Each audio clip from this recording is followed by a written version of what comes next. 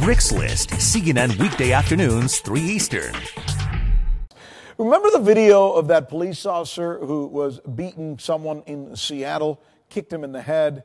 Well, now I can show you a short clip of it. Remember, there was a lot to say in this video.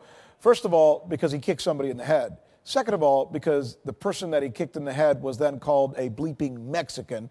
And third, because it turns out that the person he kicked in the head was completely innocent, had nothing to do with the crime that they were even investigating. Happened to be in the wrong place at the wrong time. Police said hit the force, so he did. He waited to see if police would investigate, and instead the guy kicked him in the head and called him a bleeping Mexican. Okay, let's look at this thing. Dan, here it is.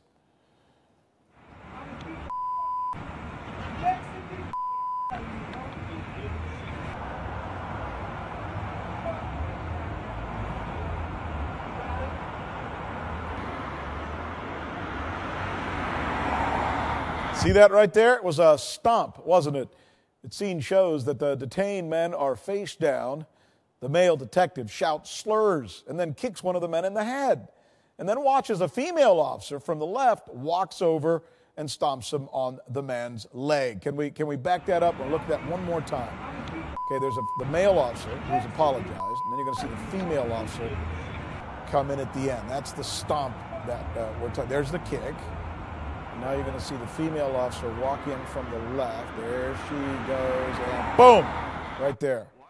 All right, before the head kick, the male detective threatens to, quote, beat the blanket Mexican's blank out of him. Well, both police officers have been identified. Both have been placed on administrative reassignment. Well, get this.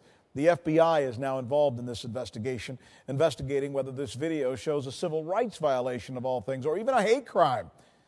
By the way, again, the guy on the ground, the guy who was kicked and stomped and threatened with a racial slur and profanity, the video also shows police letting him go because it turns out he really had nothing at all to do with the crime that they were investigating.